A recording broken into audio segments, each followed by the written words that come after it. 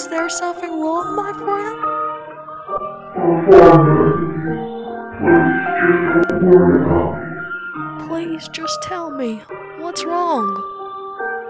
Well, I think it's time for you to know each other, Bethany. Since you want to join me, I'll tell you the whole story. Please, just come right over.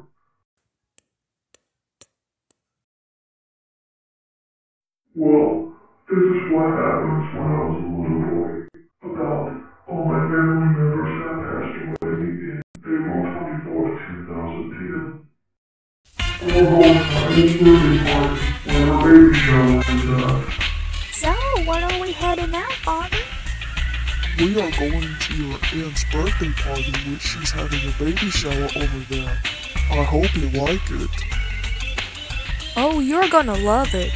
I don't know if it'll be a boy or a girl, but we'll find out sooner or later. The reason why your aunt picked that party, Perry, is because she wanted to go to the park. So that would be a good family-friendly birthday party, wouldn't it? Oh yes, like a wildcat. That's what I like to hear. But I expect you to be on your best behavior, though. It's all about that. The car is my family.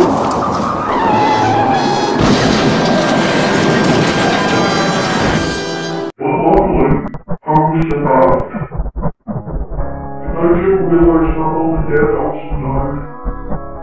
And so, I got my dad's help and called the ambulance.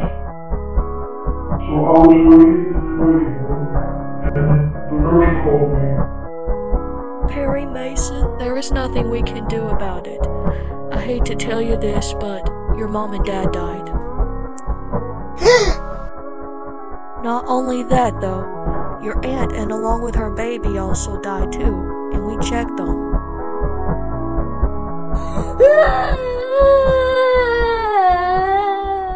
So, how does that make you feel when this happened?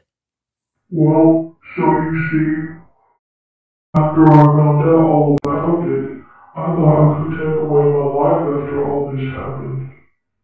I was 15 years old and I still live all alone. I was looking for adoptive parents and those cops coming after me. Well. If it isn't Willy Mason or Perry Marshal Mason, what do you think you're doing living all by yourself without your family, huh? Okay, well, this I can explain.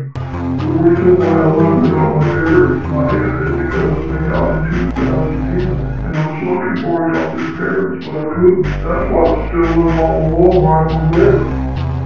Well, Yeah, will you believe me? I'm begging you. get in the police car, young man. You're going to be in jail for a very long time. Oh, no, please, you don't understand. And now you already know that. I can't see my family never, ever again.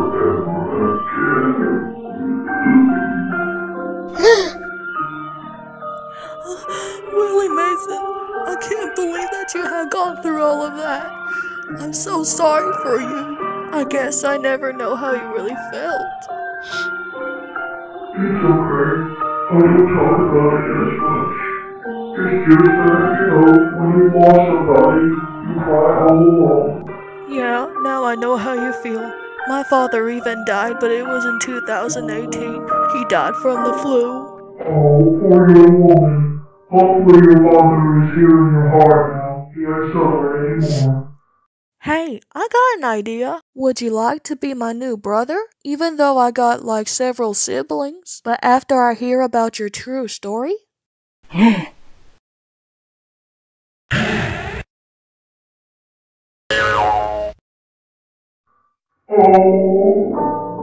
my little sister.